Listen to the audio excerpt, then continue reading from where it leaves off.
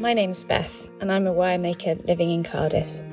Before I show you how to make some beautiful creations out of wire, I want to first show you a few exercises to help you to get used to working with the wire that you'll be using.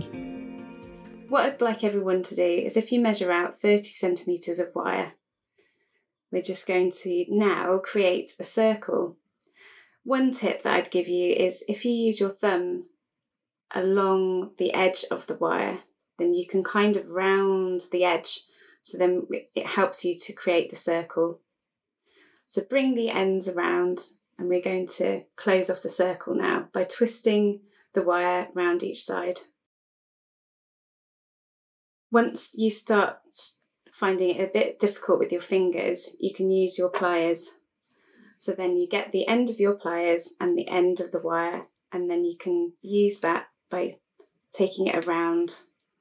And when it's near the end, you can then use the wider part of your plier to squash it down, so then it's not going to be sharp. And then I'll do it on this side too. So just twisting it around with the pliers and then squeezing it down so it's shut. So then you've created a circle. So then the next exercise we're going to do is, if you measure out another 30 centimetre wire, what we're going to do this time is to create a spiral. So the way we're going to do this is, if you put your pliers at the very end of your wire, using the very tip of your pliers, hold it in there very tightly with your hand, then you're going to swirl around the wire. So then you're making quite a big spiral shape. Once you've gone round a couple of times, like that, you can then take your pliers away and you can hold it within your fingers in one hand and twist around with the other. So you're creating quite a large spiral shape. You can obviously go smaller than this, but it's completely up to you. It's your spiral. So that's the second exercise. The third exercise, we're going to create a point.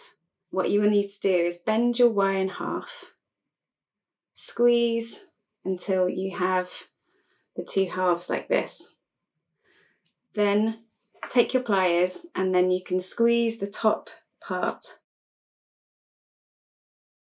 And what I find is, if you pulse with the pliers, so squeeze and release until it's squashed together. So then when you open it, you've created a V shape or a point up the other way. So I hope you've become a bit more confident now with the wire, and you've got a few techniques. And now you're ready to make your sculptures.